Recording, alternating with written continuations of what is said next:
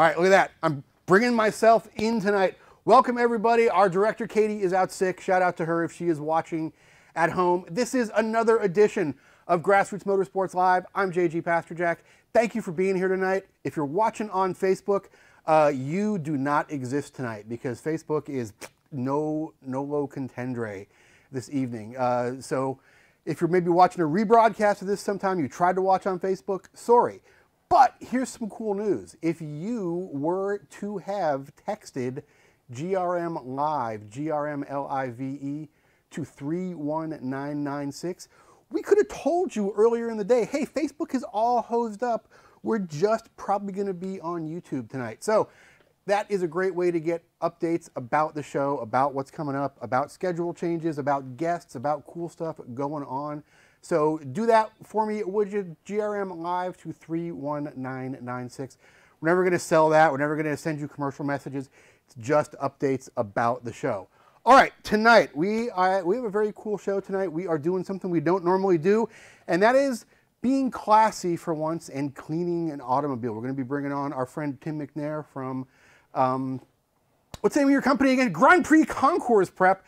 Bringing him on to show us a few secrets of the trade, how to prepare a car for the lawn at Pebble Beach, or even for the autocross course in Lincoln, Nebraska, whether you are a concours show prep or whether you just want to get your daily driver cleaned up or whether you want to take your race car and make it a little less embarrassing, we are going to show you how to do that. Before we do that, let me ask a favor of everybody, and that is that you give a little thought to the folks that make this show possible. Talking about our friends probably right down here somewhere in this area, our friends from CRC Industries. CRCindustries.com on the web, even better. Check them out at a major retailer near you. Before the show, David Wallens, who's over there doing our social media tonight, went around and cleaned his glasses, his laptop. We cleaned our camera lens with CRC's electronics screen cleaner. It is great stuff. And it tells me that CRC is making more awesome stuff than just brake clean, even though brake clean is pretty awesome. But if you're at a retailer, if you're buying automotive chemicals, grab that CRC stuff, getting a great product, also giving a little bit back to the community that we enjoy ourselves in. And also our friends at Coney Shocks, coney-na.com on the web. I am wringing my hands around the necks of those guys to get some discount codes out of them. Should have those for you within a couple weeks. And we're going to have tech tips from our friends at Coney for you guys right here on the show. All right, so we are mostly looking at our friends on YouTube tonight. I see several of our regular Facebook people have moved over to YouTube. Thank you for making the trip, and we're sorry we can't control what when Mark Zuckerberg eats some bad Szechuan chicken somewhere and trips over a wire in Facebook headquarters. We can't control that, but thanks for making the journey over to YouTube. Let me bring on our friend Tim McNair. Welcome to Ormond Beach, my friend. It's been a while. Hey, JG, how you doing? And you are just, he was worried what we were going to actually do when we introduce each other. And I gave him the second hand in there. Did you like that? I liked it, yeah. Actually, it's the best handshake I've ever had. It is. Yeah, really bonded there. It was great. It's not that kind of show. Tim, you just came off a weekend prepping cars at the Amelia Island Concours. You have prepped cars that have gone on the show field at Pebble Beach. I'm a simple man that has tire marks and cone marks all over the front of the car. Good. But you have done amazing things. You have taken cars of ours that we did not think would be any better than they were and made them amazing. So let's start with a little bit about you. How did you come to be a master detailer? What would you even call yourself at this point? Well, I don't even know whether, I just clean cars for a living. That's really what it comes out to. I just clean better ones than most people. I started doing this about 35 years ago. I had a friend of mine that owned a detail shop and would come down and help him out. His father, I'll give you the Reader's Digest version basically. So his father was a banker in Philadelphia, and he would pick up his father's car and his friends' cars and stuff like that at the train station, bring them back to his house and clean them and prep them so when they came back from the train, the cars were ready to go. But because they were bankers, it was all Mercedes, Porsche, Ferrari, whatever. So every day we'd have something cool to work on. I realized then that, this is actually kind of cool. I didn't mind doing it, and the results are always so satisfying that, it looked amazing. But every once in a while we would get a car in around July that I wasn't able to touch. And that was usually a car that was going to Pebble Beach. And the first chance I actually had to work on a collector car that was prepping for Pebble Beach was an XK120 Coupe, a black one. And the car, I was finally able to clean the undercarriage with them, and that's where I kind of learned my chops. Anyway, as we moved on to a couple of years later, I ended up being in the restoration world. I did 300 SLs, did all the final assembly work, and took the car to the show afterwards with a restoration shop out of New Jersey. And then I've done everything in the car business, literally. Awesome. But I've always done this on the side, and worked a lot with the Ferrari Club, probably my big break, as you would call it. I ended up with a client that had the best Ferraris. This was late 80s, and he was able to get 280 at GTO, he had a Boxer, he had a Daytona, and just a quick funny story. So the guy, I was introduced to him, and the first time I met the guy, he's got like one of these super pullover hairdos, Sansa pants, and like Velcro shoes. I like this guy. The older guy. And he says, "Can you come look at my car?" I'm like, "Sure, I'll come look at it." And he's had a brand new Boxer. And this thing was shiny, like literally just off the boat. And they went through the, at that time they were gray market. So they had all the bumpers off, so everything looked back to normal. And he says, "Can you take care of this for me?" I said, "Sure, no problem." He said, "Well, I have some other cars too. Do you want to see them?" I'm like, "Okay." I'm thinking, here we go. It's going to be like a 308 or something. Yeah. No, he takes me over to a Daytona Spider. Oh, wow. Which was pretty much the holy grail at the time. And so I made a connection with this guy. He had 2 lifts in his garage. He had the full USAG F1 toolboxes. He had skylights, heated, air-conditioned garages, things I've never seen in my life. Yeah. Hardcore, though. He had a 1,000-gallon Cam 2 fuel pump. Wow. So he would take care of all the cars. He always had a place to fill them up, and on the Chesapeake Bay. So every morning, we'd go down to work on the cars all day, and you'd be looking out over the bay, playing with Ferraris. Didn't suck. So he ended up with about 15 cars, and I went to the Nationals with him, and then I realized I wasn't making any money doing this on my own. So got a real job for a little while, and then about 12 years ago, I started GP Concours. That took me to all the best places. I mean, I've been around the world working on cars. I've worked on truly the best cars known to man. Cool. Well, tonight you get to work on one of the best cars Porsche ever built. This is a 2001 Boxster that we just picked up, 65,000 miles, $8,200, and we've not really touched it much yet in knowing that you were coming to town. So we want you to show us a few things on the car tonight. And I looking at it, I've got some real specific questions about how are you going to solve some of the problems here. Before we do that, though, let's take a look at your table. This is your traveling kit, I guess. You don't worry about walking us through every single product, but just take us through some of the broad categories of stuff you want to put in your kit as you're building your own sort of detail kit. So basically, this is just part of the kit that I take with me. I have a couple of different cases that I use that can be shipped anywhere. Any kind of aerosol, though, I have to drop ship typically or pick it up locally. So one thing I want to explain to people is that everything I have here is stuff that you can buy over the counter. If I travel somewhere, I'm out in California, I go to Kansas or whatever, and let's say one of these bottles breaks inside my luggage, I need to replace it right away. So I'll be able to go out to AutoZone, Pep Boys, one of those places, Advance, whatever it may be, and pick up what I need and start back to normal again. So there is some esoteric stuff in here, but there's a lot of really cool stuff. A couple of my favorite products, the Best of Show detailer is phenomenal. I use the Honda spray, which we'll talk a lot about today. This stuff, I actually discovered this stuff by accident many years ago. You can only get it at Honda motorcycle dealerships. Correct, and everyone will try to sell you another product. Yeah. The Honda Pro Honda is the only one to get. It is fantastic, and it does everything. And $6. Yeah. It's just amazing. It really is. But there's a lot of things. My specialty, though, are the tools. I can use, whether it's Meguiar's or Griot's or Eagle One, it really doesn't matter. I can make do with just about everything. Yeah. But because it's with the tools that I use, the type of foam pads I use or a buffer or whatever. But things like this are the most important when you have brushes that are all these weird shapes, and of course the inevitable bamboo stick, which we'll get to later, and little brushes.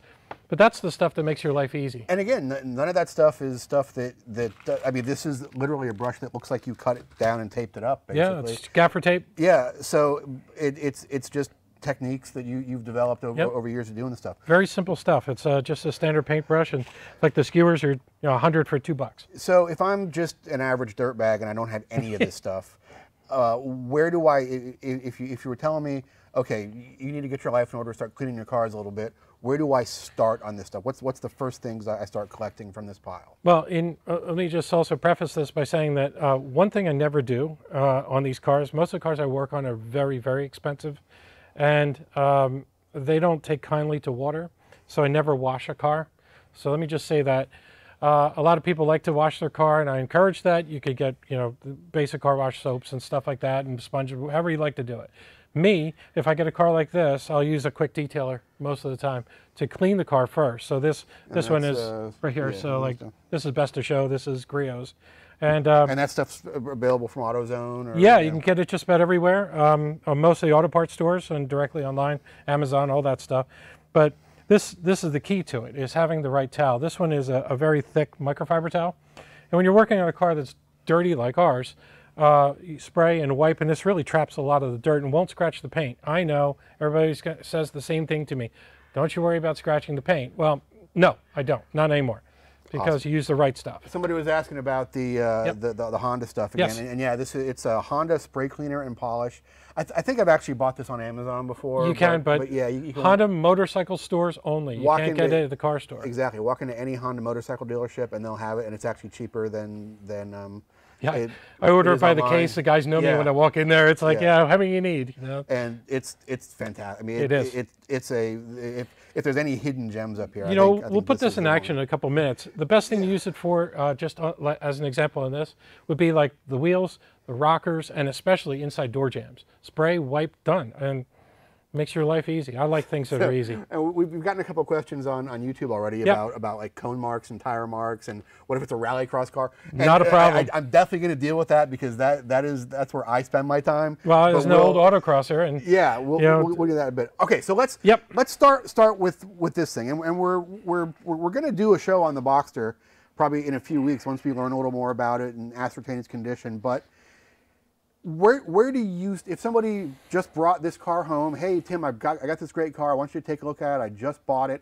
How do you start to evaluate a car for what it's going to need and figure out a plan of action for it? Well, I much prefer to see the car in daylight. That's the best. Let me start with that first, because the better the lighting, the more you're going to see. Especially with cars that are silver, sometimes you may see where panels don't match and things like that. So let's just say this is how I got it. Typically what I do is do a complete walk around a car, just as if I were judging it. I do work as a judge with the Ferrari Club and things like that, so I have this sort of mental process in my mind. So I take a lap around the car, look at things like panel gaps, make sure the doors are closed, make sure that, as in this case, the wheels are completely filthy and probably haven't been cleaned in a long time. We've got, like, right here, we've got a big separation between the bumper and the inner fender liner. And the calipers are starting to show a lot of wear. All the powder coat is peeling off of them. But small price to pay when you're not paying a lot of money for the car. Right. And a lot of the stuff is simply cosmetic. So just take that in mind, that it's really kind of easy to fix. Well, you say that, but where do you draw the line between, oh, that's a scratch that I can deal with on a detailing level, and oh, this is past the point of detailing. And it's unfortunately, it's a game day call. Okay. It's one of those things where you actually, I always err on the side of caution. I use a very sort of a mild polish first, or a mild compound, before when I attack a scratch or a chip or something like that. So use the most mild thing and then build up. If it gets to a point where it's too big, too deep, something like that, where it would require paint work, then you pretty much know that going in. A lot of the stuff we see on this car, little stone chips and things, they're easily repairable. But if you get a pretty deep scratch, I can take some of it out, a lot of it out. Especially, I have all different kinds of sandpaper. I have them in there. I have sandpapers up to 12,000 grit. Oh wow! So it feels like a piece of velvet. It really does. It's really cool. But and I can mostly work that, but it's sort of a unique situation. In general terms, most of these, in this case, we've got a lot of hairline scratches, and you can hear, hopefully you can hear this. It sounds like sandpaper on this car right now, because it really needs to be clay barred and clean. Yeah, and you can actually see, if you look closer, there's just a lot of little there's a lot of funk in the paint. Scratches in there. Back here especially. So As a detail guy yourself, when you're looking at a car, so what if I'm somewhere evaluating a used car I might want to buy, and evil Tim McNair got to it before I got to see it. Is a good detailer that approaches a used car, can they hide things that maybe I wouldn't be able to ascertain the true condition of? Yeah, be careful of the very simple things. Look at the mileage on the car. There should be certain things that will tip you off right away. Let's say this car had 80,000 miles, but it has new pedal pads. Really? As you know, pedals wear, and they'll wear in a certain pattern. And if someone replaced those, that's going to be your first clue that maybe that may not be correct. The other thing is, it's mostly in the interior. Like any detailer can make this car shine. Yeah. That's really not a problem. There are thousands of videos online on how to polish paint. Pretty simple stuff, and there's all kinds of things with that. But what you want to look for is mostly in here. Okay. Because this is where they fail. It's bad. Look for bad. What do you call it? Re-dyes on seats. Cheap dye looks like house paint, and it goes on really thick and heavy. Look for carpet that's been repainted. That's a big thing. In fact, I think I don't know if I brought it today, but I picked up carpet paint for this, which is kind of funny. But they can dust on this color of paint. If you feel it, it feels really crusty. Yeah. That means it's been sprayed. Painted. Yeah. Okay. So then that covers a multitude of sins. Especially back here where you're seeing a lot of sun fade and that sort of thing. So they try to make that look better. But really, it's old school recon stuff, and it's not going to last. Awesome. Also, look for go ahead. Look for really overly shiny stuff. That's a big. They're trying to impress you. They're slimed up the wheels, slimed up the wheel wells. They may be dirty, but they're incredibly shiny because they took a can of silicone spray and blew it in there, and they look dark black. Nice or like in here, like the trim or the wiper arms. That's the kind of stuff that they overdo most of the time. That should be a clue that maybe there's some underlying factor there that you're not aware of. Cool. All right, so let's get into some hands-on stuff here. Where would you start with a car like this? Obviously, you said, and you can feel the condition of that paint. I mean, sure. There's lots of little dots of substance in there, and so let's just start with the basics. So, again, I never wash a car, so I use a ton of this, any of the quick detailers or any of these quick detail sprays. This time we have Griot's Best of Show detailer. Surprisingly, this is really nice stuff. It adds a lot of depth and gloss. When we did a comparison a couple of months ago, or about a year ago now, for the Speed Shine product and Meguiar's Ultimate came out to be the two best that we tried. And we basically did this same process on a 5 Series that my friend didn't wash for a year. So it worked out really well. So you said you never wash a car. Yep. Talk about that a little bit. Why not? So, best example I can give you is at Cavallino this year. I took this sounds crazy, but we had a 1958 Ferrari Testarossa. So here's a car that has no door gaskets. It has no roof. It has no. It's in round numbers, $30 million these days. Yeah, So if I put a hose on that and fill up the interior with water, you can imagine what happens. Yeah. The same thing with the engine compartment. You want to stay far away from dousing it. Or even in more simple terms, just washing this.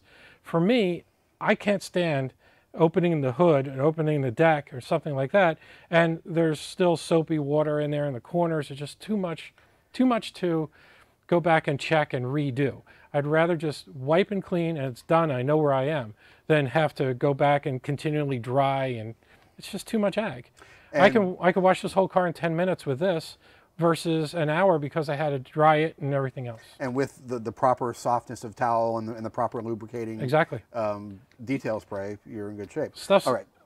Cheap, so load it up. It's just that simple. Okay, so basically I just sprayed this and wiped it. You can feel it's already starting to get better. Yep. Oh, wow. Yeah. It is.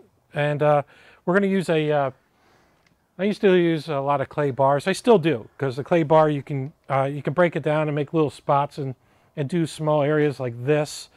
Whereas now these big surfaces, I use some of these clay pads. So it's basically like a rubberized pad. Oh wow! Yeah, it feels like toolbox liner. Almost. Yeah, exactly. Yeah, it's got a little grip to it, and then basically it's the same process. So I'll spray it down. And is that reusable? Like once we do this, I can keep using that. Yeah, and again, if you ever drop it, throw it away. But if oh really? Yeah. Okay. Just like a clay bar, but when you put it on, you can hear it. It just sounds like sandpaper as we're going over it. But there's really not much to this. So always, when using a clay bar or any kind of polish or any kind of towel or any kind of thing when you wipe these cars, always use short strokes, so you're only going about a foot at a time, and only go in straight lines in the direction of the car. And the reason for all this is if you do pick up a scratch, a stone or something like that, you're fixing a scratch that's this long instead of this long. And that's a big difference. And it's not swirly. Exactly, or, which is impossible to fix. Yeah. So, you know, again, err on the side of caution. But look at, it's pretty dramatic here from what we can see. Not just in smoothness, but look how shiny it is. That's fantastic. That's a clay bar. That's all we did. So you said don't drop that. Right. Which is good advice. But when you're getting set up to detail a car, we have a table here, but it sounds like you should prep your environment as well. Yes. So you have, like, you're not putting stuff on the ground, you're not setting stuff on the car. what does your environment look like when you're getting ready to do a car? Well, I'm very fortunate because most of the places I work on, the garages are better than my home. A lot of them have white marble floors or polish, or they're finished shops with painted floors. But in light of that, one of the things I always carry with me, and it probably doesn't really apply to everybody, but I have a little Hazette toolbox, a little tool caddy, like you would use a shower caddy kind of thing, and that's what I take around with me. One of the little expanding ones? Well, I have that as well, but that's a very expensive toy. This is just like a shower caddy, except it's cool blue plastic and it says Hazette on it. But you can I put all my chemicals in that, and I can work my way around the car. A lot of times I go to Harbor Freight or something and get tarps or the moving pads and just lay them out, and I can sit on the moving pad and work my way around the car if I don't have a lift. But a lot of my guys have lifts, so. Awesome. Okay, so actually this fender looks 1,000% better already. Yep. If it was me, I'd walk away and throw it on Auto Trader right now. But obviously you're a fancier lad than I am. So what have we done to this fender at this point besides taking some of those basically we removed a lot of the surface contaminants, a lot of stuff that was stuck in here, whether it was, you know, fallout or tree sap or whatever it may be, that was stuck on the paint that made it sound like sandpaper. So from this process here, this particular car needs a little bit more help. I would probably use a light compound on this now and start bringing the paint back up. You see a lot of hologram effect, which is you can see around when the light hits it, it sort of looks like this. Okay. And it would eliminate that, and then we go to a polish and then typically a wax after that. So when you say a light compound, is that going to be with a machine or by hand? I always use machines. Let's give it a shot. Okay. Yeah. I mean that's why we're here, brother. Exactly. So I never I used to do things by hand, but life's too short. Yes. And with tonight we're just going to use this is the little griot buffer. This is an orbital buffer. So basically the difference is these orbitals are great for home use. You can use it on just about everything, and it's really hard to burn the paint with something like this. Old school. I think I could manage. Oh no, I bet you can. I'm going to put you to the test in a minute. So this moves instead of in a standard rotary pattern. It's got a little hop to it. It's not an old school rotary buffer that burns paint, makes DeLoreans out of everything. This is the type that you can pretty much. It replicates the sort of doing it by hand. That was the original intent. So we're using what they call a compound pad, which is a hard foam pad. You can feel that. It's a lot. Oh, it's almost like seat foam. Yeah, it's pretty hard. But it actually has some like it feels like a memory pad mattress topper, I think. Yeah, and it does have a little bit of that. In fact, it's kind of funny. But as we move through the scale of foam pads, this one, it starts out hard and then use softer and softer pads as you move out. So how much you putting on? I mean, you're putting probably a quarter size. Yeah, just kind of smeared around. So what we want to do is, they call it buttering the pad. So basically we're getting to this point, but we use the car to smear it to get the rest of the effect. So basically smeared around by hand, get it all kind of. And so this is what we're starting with, the Griot's complete compound. So how much abrasive is actually in here? This is a relatively mild compound compared to some of the ones I use, like after sanding or something like that. So it's pretty harmless. Okay.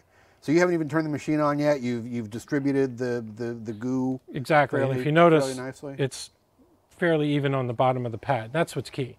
Okay. And then we're going to turn it on. We're going to start out at 1. Okay. We're going to spread the material around, and then we'll increase it to about 3, 3.5, and see what it does.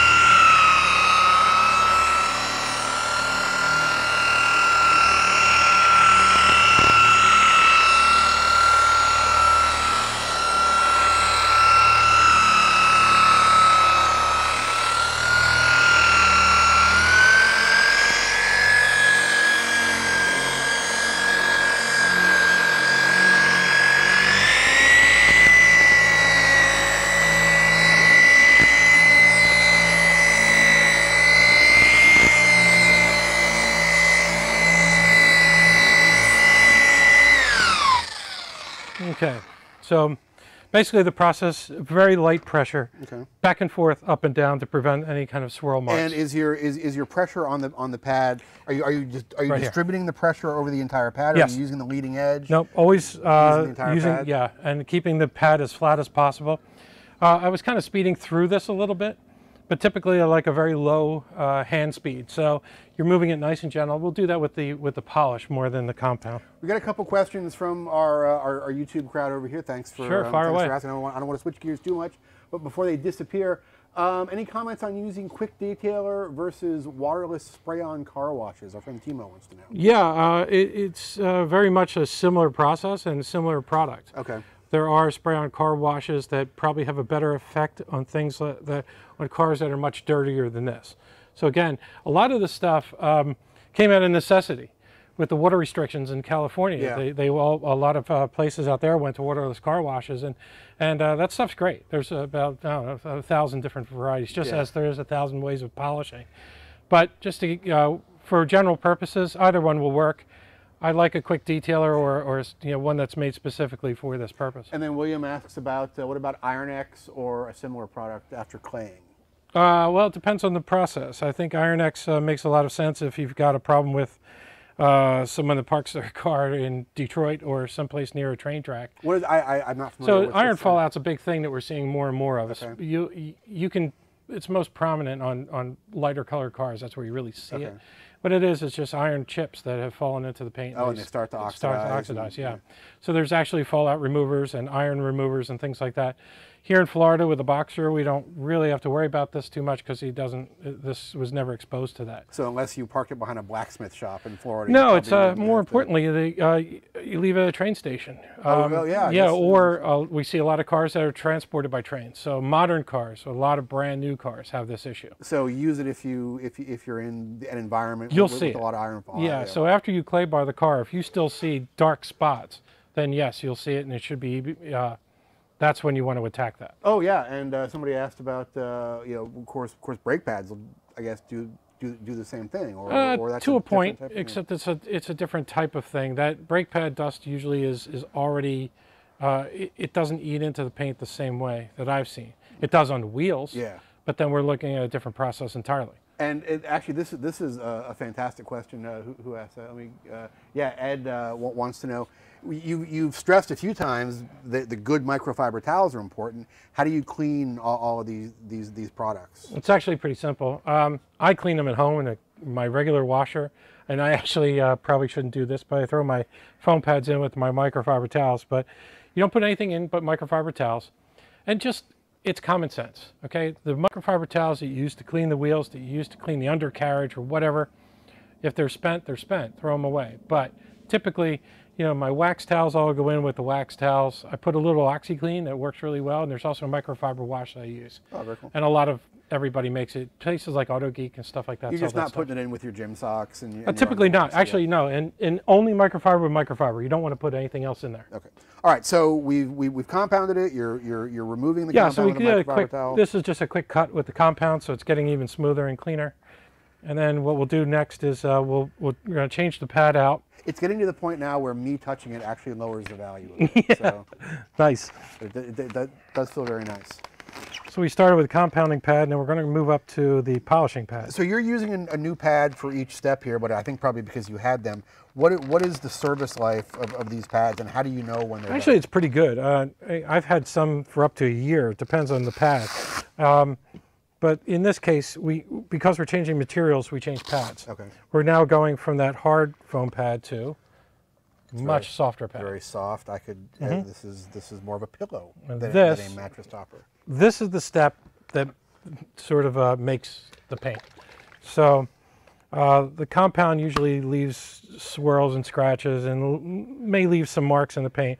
The polish step is usually where it really starts to. Yeah. Now I'm I'm using. This is something different than that. They just Yeah. look the same. So See, Chris, if you zoomed in on this right here, that'd be like a terms of service violation, I think. yeah, exactly. So this is, again, Griot's. This is stuff I had with me this time. So we have complete compound, complete polish. Okay. They're in their basic line. So this is an even milder. Yeah, and this stuff is good abrasive. for any kind of paint. So you can use it on clear coats. You can use it on everything except the matte finish coats. Are there certain types of compound you want to use on certain colors, or if, if somebody's trying to sell you that, are they snake oiling you? What's going on? Well, no, actually there are other compounds and polishes that I use that go beyond the normal stuff. As an example, modern Mercedes are equipped with a ceramic-based paint. So I use a company called Menzerner, who's out of Germany, that makes a polish specifically for that super hard ceramic-based paint. So it really depends. But typically, the cars I work on, I do very few modern cars. I have done, except for I do a lot of McLaren F1s. Okay. But mostly everything is vintage or restored. Okay. So they're painted in modern paints, but they're not like doing a new car at all. So this paint, I would probably call it dirty, but not necessarily faded as such. If you did have something that was worse than this, like somebody just asked about paint that started to oxidize a little bit, started to chalk up a little bit. Yeah, the compound will still be your friend. Okay. And again, I'd use the same process. I'd certainly would start with a clay bar, because even though it's oxidized, it actually will pick up a lot more dirt. Okay. So we want to use a clay bar regardless. Again, short strokes, make sure you don't pick up a lot of dirt, and then go right to a compound. So you're still doing the same thing, you might just have to do it a little either do it twice or go to a little bit heavier cut. Now, if you go to a heavier cut, of course, you run the risk of burning things. Right. So. And you're also, every time you're doing this, you're taking some material away. off. Yeah.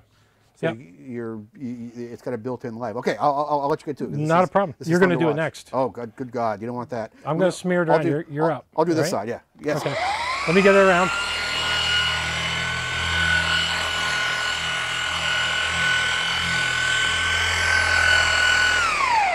Okay, boss, here we go. Right, so I'm gonna come over where you are, because I am also right. Actually, no, I'm gonna stay on this side. Okay. Because I am right-handed. So you're telling me I want to keep even pressure across the entire face of this. That's right. Here, you can look. Hold on. You look like a pro. Oh yeah, with the shoulder. Look at that. This is like when Henry Rollins wraps the mic cord around his hand a couple times. Yeah, exactly. Yeah. There we go. So, make sure you start it with it on the car flat. Okay. And keep it there. Okay, so that's what happens when I try and do my car. Yeah, everybody starts up here and then they put it down, right. So just mild, light pressure.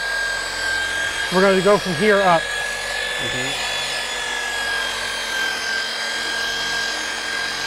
It's about this line here. That's all we're doing. So you're going to go back and forth, and then you're going to go up and down next. Okay.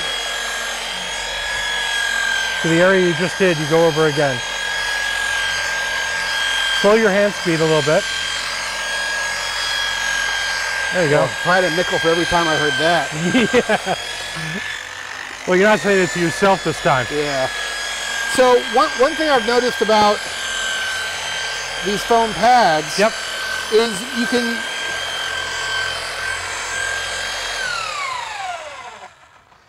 actually get a really nice feel for the surface, whereas if you're using, like I've used those woolly pads before, it feels like you don't really have good contact with the surface. This gives you a nice approximation of what's actually going on at the surface. You can feel the little bit of resistance. You can feel things moving around. And the softer pads especially. Yeah. Put it back on the car. All right.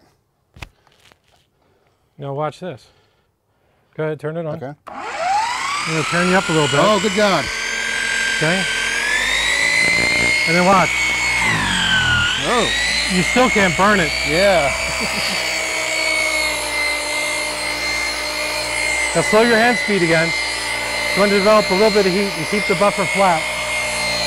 You're tilting it. You want to keep it nice and flat up here.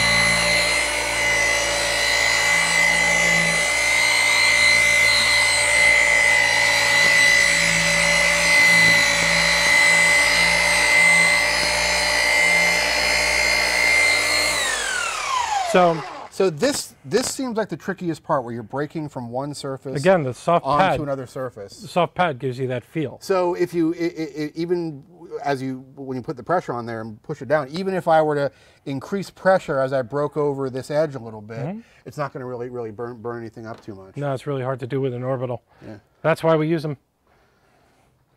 And that's why they're nice for home use, you know, because you really can't, it's hard to mess up your car with it. I didn't bring any wax, but typically that's what we would do next, is just simply put a coat of wax on it. But you can see we've gotten a lot of gloss now and a much better finish.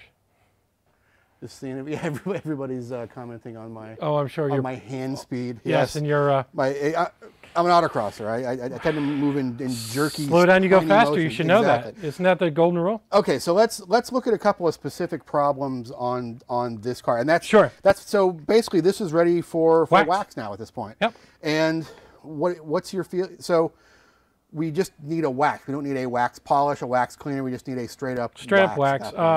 For a street car like this, I even like some of the new poly waxes that are out there, like NXT or Griot's Poly or any of those synthetic waxes. Okay. A lot of guys are going to ceramics too, which I'm using a lot of on more modern cars. I don't use it too much on the restored cars. It's not really necessary. But even on my own personal car, I use a ceramic finish.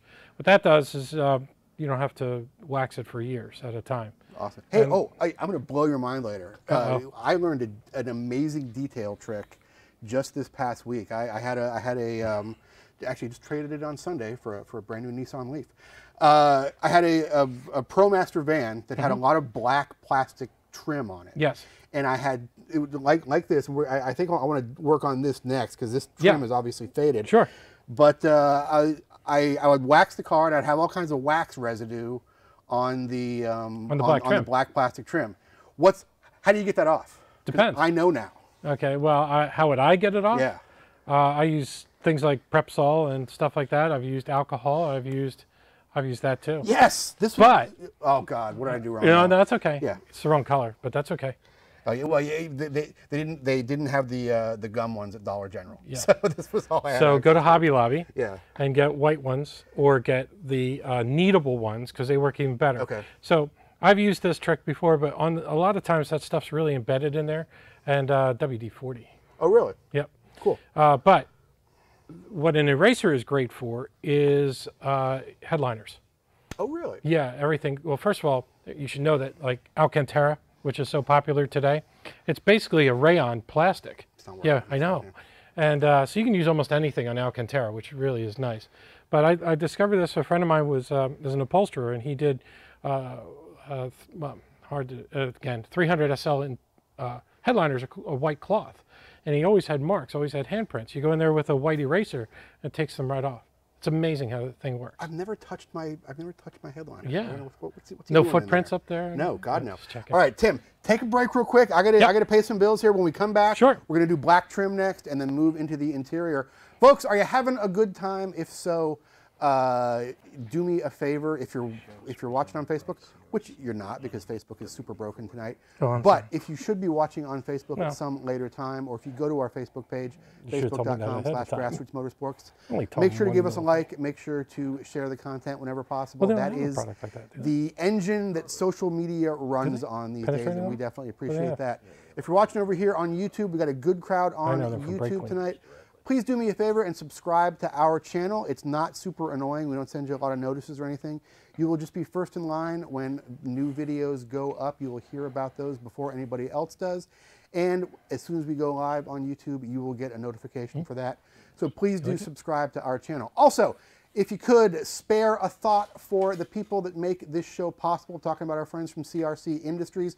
We got a whole big sassy shelf of CRC stuff back there. Chris, give me a quick Hitchcock style dolly zoom on that. Actually, can't really dolly zoom. Just give me a straight zoom on that.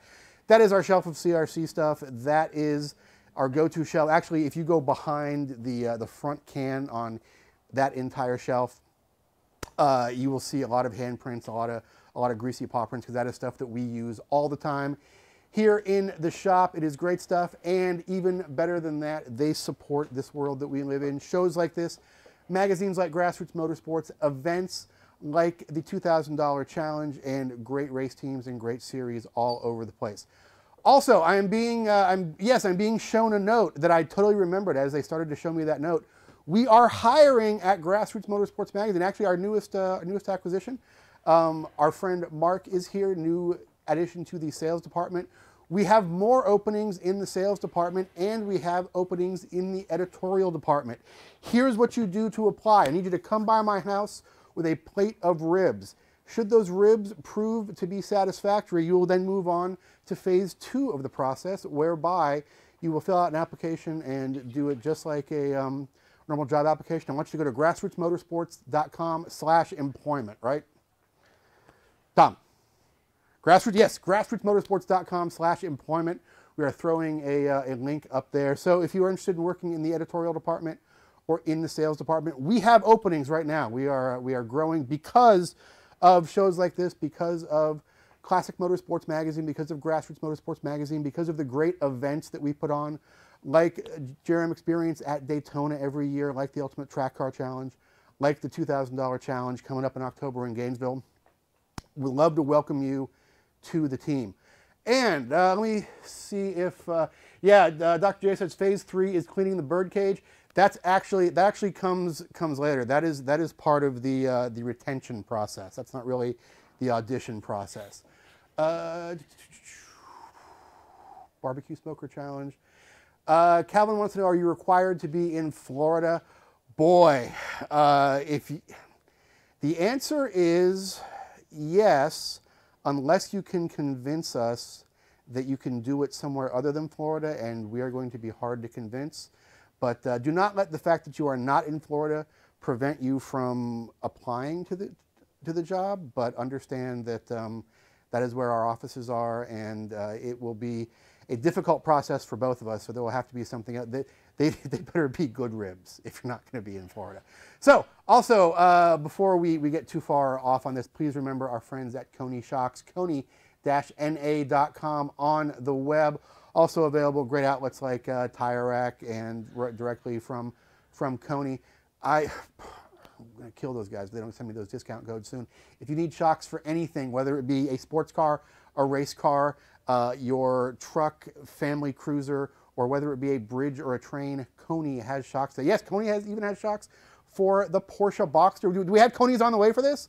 We have Coneys on the way for the Porsche Boxster already. So that will be appearing in the magazine before too long. So I'm so proud that I found out about the eraser trick.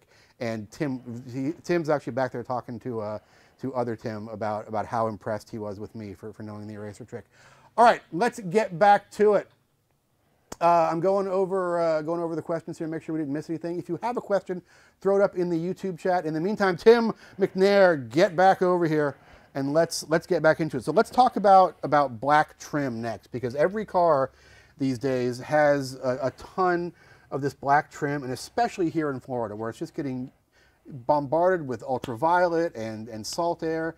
It chalks up very quickly. So how do we deal with that? Well, we're actually really fortunate to have one that did exactly that. So this gray, as we're seeing here, hopefully you can see that, the gray here and this sort of darker gray, it was actually black at one time.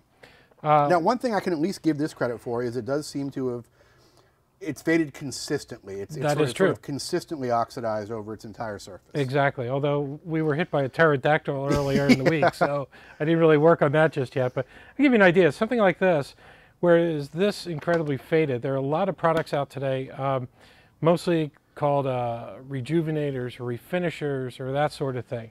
I picked up a product from Meguiar's earlier today that I used. This stuff worked really well. So basically it's Ultimate Black, it's their plastic restorer, but the idea is just to put on enough to recolor it, and it doesn't tint anything, but it just adds moisture back into the plastic. What I like to do with any of these rejuvenators is to put it on and let it set. Don't even go back after it, but we're going to, for camera purposes tonight, you can actually see how it's changing the color quite dramatically. This is all that's required too. So it really isn't too much effort to this stuff. But are you altering the surface there, or are you just sort of hiding and moisturizing the imperfections? Well, it just appears to be hiding and moisturizing. The nice stuff is if it's a product that's listed as a protectant, okay. In other words, your 303s, your dressings, let's say, they typically go on, they wash off. Rejuvenators, or things like this product, what do they call, restorers, they tend to really bite in and stay for a long period of time. Exactly, and that's what we want. If I were doing this car professionally, I would probably have these wipers off. I would do this entire piece and just let it sit. And maybe go back and do 50 other things and come back to it later and maybe buff it off. Just take off any excess that would be on there. But you can see how dramatic the finish is. So and it's not really... It took a minute. But you're never going to be able to essentially polish that piece the way you are with this to actually change the surface. Right. The next. So you're just hiding it, but you may as well use something that hides it for a longer period of time. For a longer period of time, right. The alternative is to simply remove all the plastic pieces and respray them. Right. You can spray them black or dark gray or whatever you want to do, maybe paint them red, who knows. But that's about the only other thing you could do. Well, besides replacing it, of course, with new. But again, this is just old, and it's a very heavy rubber here. But it's the same process. And to this point, too, I just want to mention something.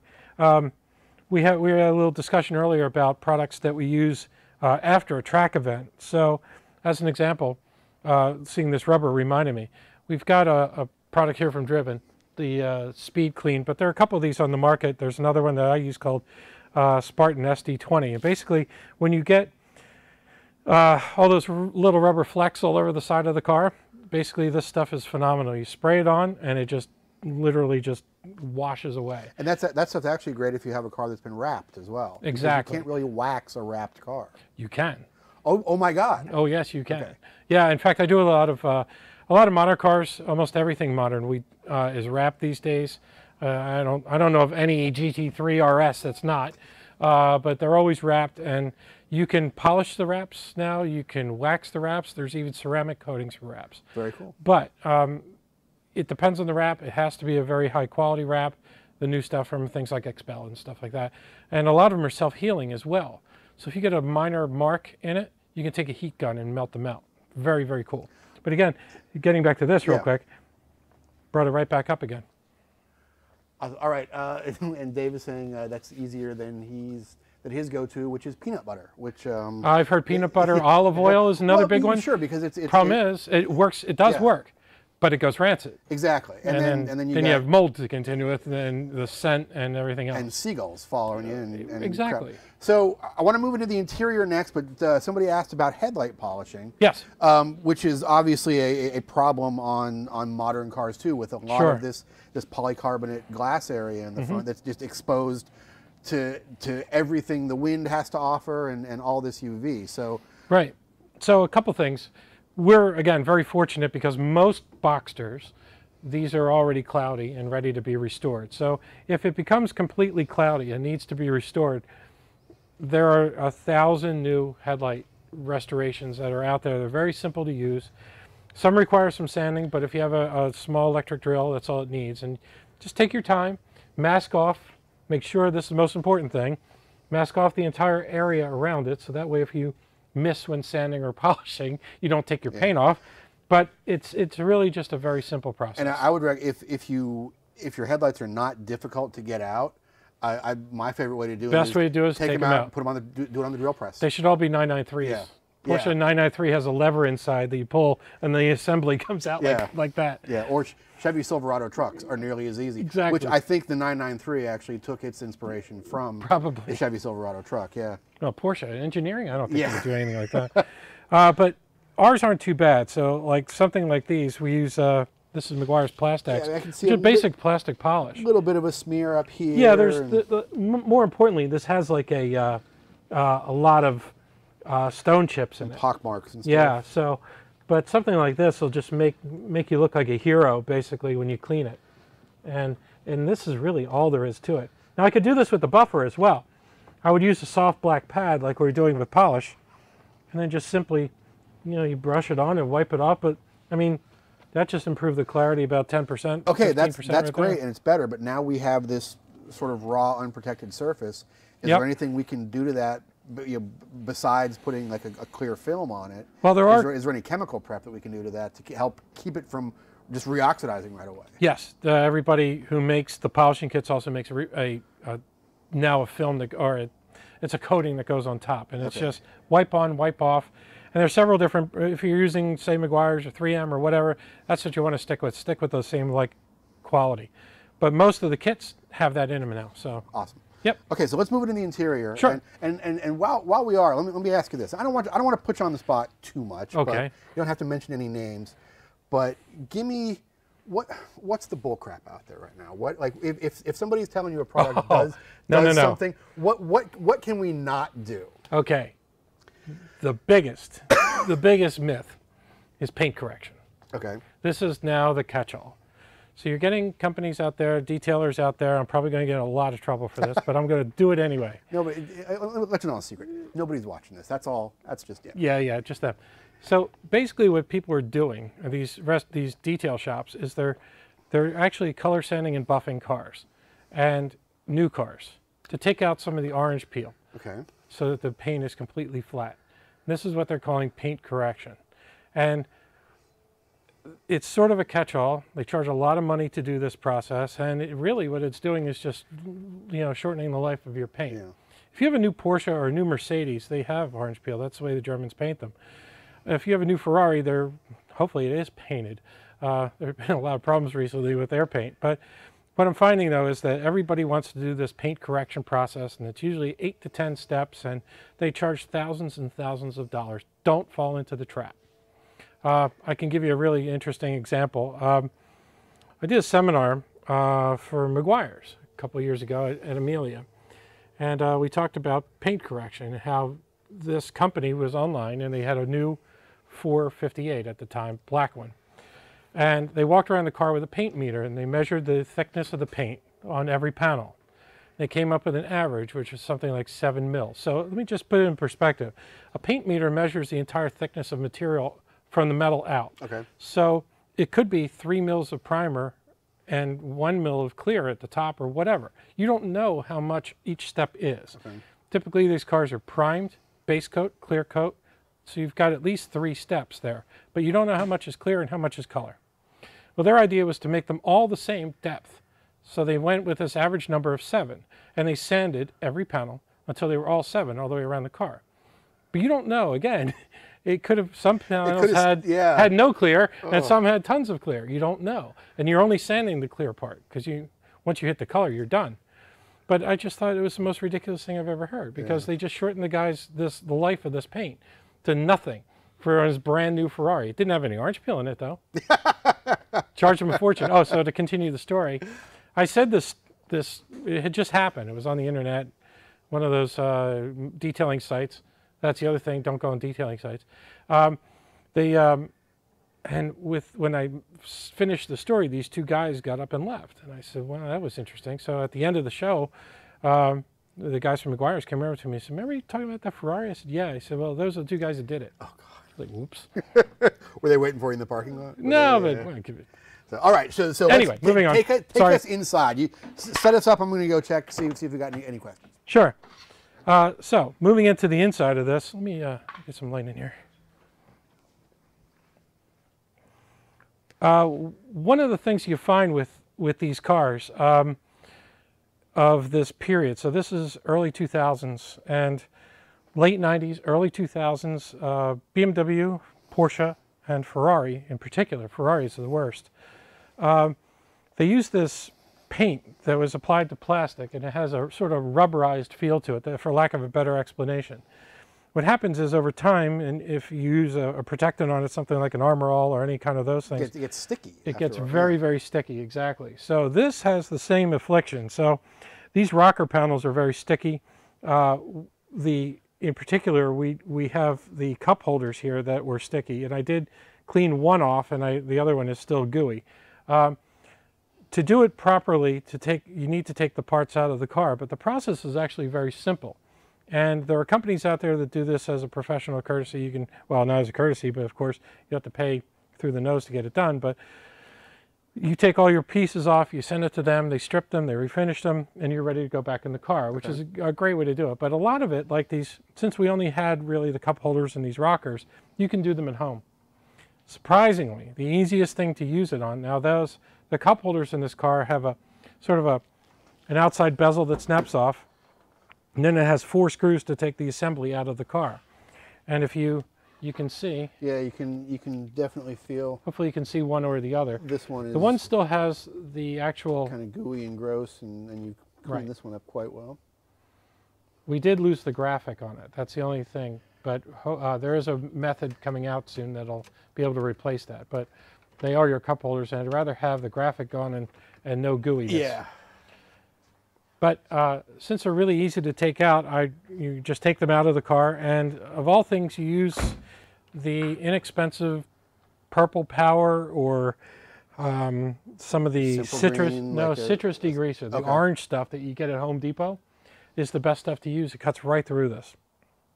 Takes the goo off, and then a lot of times they'll need to be refinished. So there's a bunch of refinishing materials. I picked up some stuff from one of the paint companies today. It may have been Duplicolor. I use SEM as the other one. They're big, but it's made specifically for plastic, and semi-gloss black is all you need. Okay. You mist it on very light coats until you build color, and that's all you need to do. Don't spray it heavy like you're painting the car with it. So strip it off with the degreaser, spray over it, and you're good to go. Surprisingly, it's really simple. So what else do we look at when we're sort of evaluating an interior? You mentioned carpet being painted. I do see, it looks like there's a little bit of fading in the carpet here where the sun has been able to hit it harder, versus behind the seats. Well, I think again, we look for things that are being masked. Okay. So if a car this has 65,000 miles on it, so the steering wheel should be worn. The shift knob shows wear patterns too, which, that's what's important. If it has to be consistent with the look, and of course, if the person who owned it maintained it and maybe did some of that leather touch up and that sort of thing to keep it going, you'll still have a general feel like it'll look worn but touched up. When it looks completely fake, that should be a clue. So once everything's clean and you're kind of prepping the interior to, even for a daily driver or something, one of the things, and I live on a dirt road, so I'm dealing with dust constantly, and even if I keep my windows closed, it seems like my interiors get fairly dusty. So I'm always trying to strike that balance between I want things to be nice and shiny. I want to use a product on stuff to make it shiny. That stuff also seems to be a bit of a dust magnet, though. Well, do I move? Do I sue the city to pave my road? Or is there of course you something do. I can use to No, you step up and have it paved, JG. I mean, maybe something in Belgian block or whatever I think so. Yeah. Whatever you can afford. Some FIA curbing, maybe. Of course. But actually, I think these detailing companies or these chemical companies have heard what you're saying, because most of them have just come out with interior detailers. Okay. Some are aerosol, some are squirt-on, whatever. And they have anti-static ingredients now, so it keeps the dust down low. One thing I will not give you is the shine. So it'll be a more natural look. It'll look like the plastic was when it was delivered, not greased up like it was in the 70s when you put that product on it that made it slippery and you couldn't sit on a seat anymore. Yeah. But the stuff, it really works well. In fact, it cuts down detailing time on a car. It's relatively clean. I have 3 or 4 clients that I do their cars 3 to 4 times a year, and the interior detailers have cut my time down considerably. Very cool. I can spray it on a towel and wipe, and it comes up really, really nice. All right, we got to start wrapping stuff up. But before we go, I want to do a couple things. First off, I would like to play a quick round of What's It Weigh presented by Intercomp. Every couple weeks, we throw something on our Intercomp wireless scales. You at home get to guess the weight. Whoever comes closest without going over, you're going to win some fabulous prizes from the GRM prize stash. So I guess, since we're just on YouTube tonight, go ahead and start throwing your guesses up now. Tom, I'll let you get it into position to throw it up there. We will drop it on the Intercomp scales in just a couple of minutes. So, Tim, while we're getting the car up in the air a little bit to get the scales under it, first off, let's check and see if we have any good questions that we've missed. Yeah. So talk a little bit about geographical uniqueness of some of these problems. I live down a dirt road, but somebody that lives in Michigan might have to deal with stuff like salt, or in the Midwest they got corn under their car. But I'm in Philly, so I deal with salt all the time. Salt. So what are some of the I mean, getting back to that's awful. Obviously. What we talked about earlier, most of the cars I work on anymore, mostly garage cleans, or just if I do race cars, they're right off the track and they're gorgeous to begin with. And you have to remove rubber and dust and grease, but not a whole lot more dirt than anything. I have a lot of cars too that suck up stones like you wouldn't believe. Some of the McLaren stuff or some of the race car stuff I deal with. But you know, in those environments, you really have to turn to, I personally use a pressure washer. That's the best thing to do. They're so inexpensive today. They're $100. You can get a great one to do your wheel wells, mostly. You want to get in there, just blast everything in sight and get it clean. So talk to me a little bit about car washes. Sure. Mechanical car, like drive-through car washes? Drive-through car washes. We all don't drive McLarens, obviously. Sure. Sometimes it's nice to run your car through a mechanical car wash. I have a 2017 Audi Allroad. Yeah. That's ceramic coated. Okay. Goes to the car wash every 2 weeks. How do I? Because I don't have time to wash my own car, so and I never will. How do I evaluate a mechanical car wash? We have a couple here in town. The newer, the better. Okay, so is that basically like is soft cloth? Well, you're very fortunate. You're in Florida. Yeah. You know, if we're in PA, and you know, you go to a car wash that's a year or 2 years old. It's the middle of winter. It's February. We've already had 2 snowstorms with heavy salt. Yeah, they're the days you want to stay away from it. You know, but you know, I only do it because it's convenient and I don't have time to play with my own stuff. But I mean, if you do it once, twice a year, not going to hurt. Yeah, not only that, it depends on what you want to do, you know, or how often you drive your car too. Yeah. All right, everything's switched on. I will switch on our intercomp scales here. We will zero them out. Can I sit in it? Add 3,000 pounds to it? No. All right, Tim, how much gas is in this thing? It's just under half. Just under half a tank of gas. 2001 Boxster. S. Boxster S. What's anything in the trunk? Anything? There's a pack of gum and some sunglasses. There's a pack of gum and some sunglasses in the box, and a bag of weed. How we talking Peter Tosh or yeah, okay. So it looks like everything's on. I will pull the safety over here. Just lost all our sponsors. Yes, except for Firefest. They're still in. Okay, bring her down, Tom.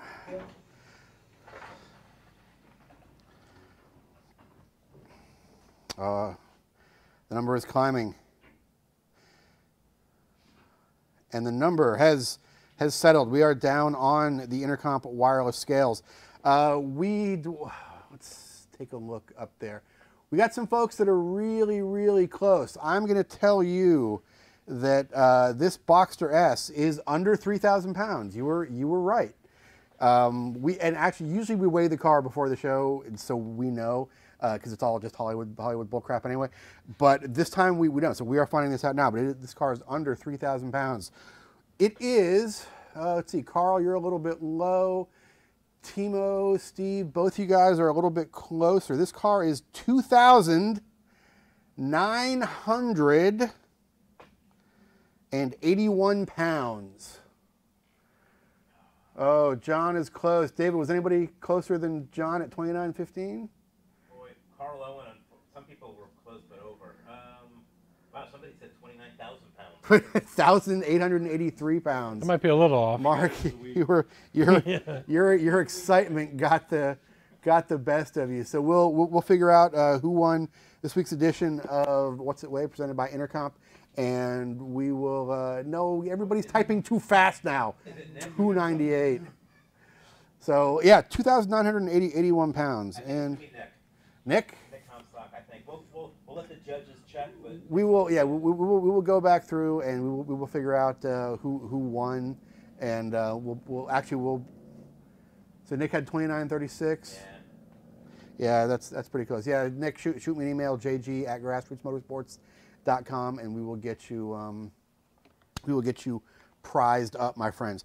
All right, that's it. That's the show. Thank you very much, Tim McNair.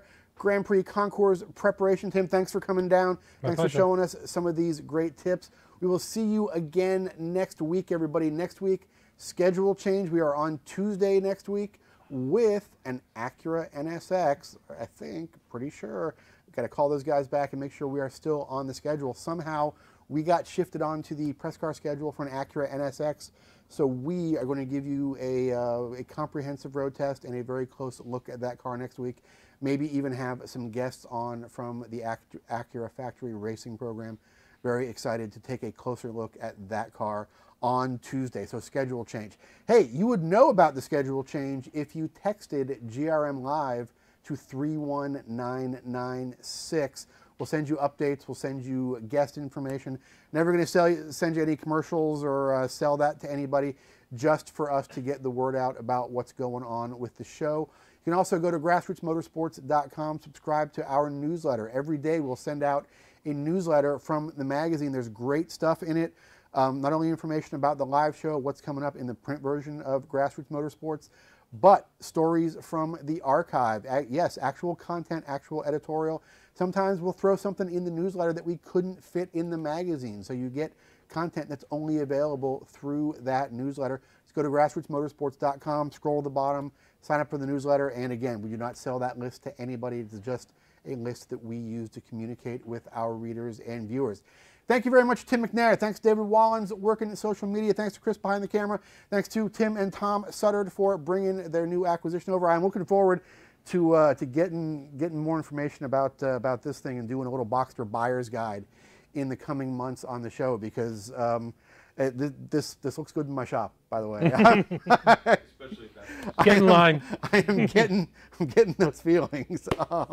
I get it now. So we'll see you again next week. Thanks very much to the folks from CRC Industries on the web at crcindustries.com. Even better, in a major retailer near you. Please support the folks that support the endeavors that we undertake. Events like our $2,000 challenge, shows like this, magazines like Grassroots Motorsports and Classic Motorsports, and our friends from Coney Shocks on the web at coney-na.com, and available wherever you buy high-performance shock absorbers, or shock absorbers for like bridges and trains. They make everything. Let's take one quick, and thanks to all you guys that bailed off of Facebook tonight, figured it out, came over to YouTube. We really appreciate that. Facebook is having some technical issues. We appreciate you making the trip over here. It means a lot to us that you came over. Yeah, Dave is saying he normally watches on Facebook and is glad to have the backup. We are glad to have the backup tonight as well. And shout out to Katie, who is homesick tonight. Hopefully she'll be back next week. That's it, folks. Good night, everybody. We will see you again next Tuesday, special night and time. Text GRM Live to 31996. We'll remind you about that special night and time. Meantime, I am JG Pasterjack. Good night, everybody.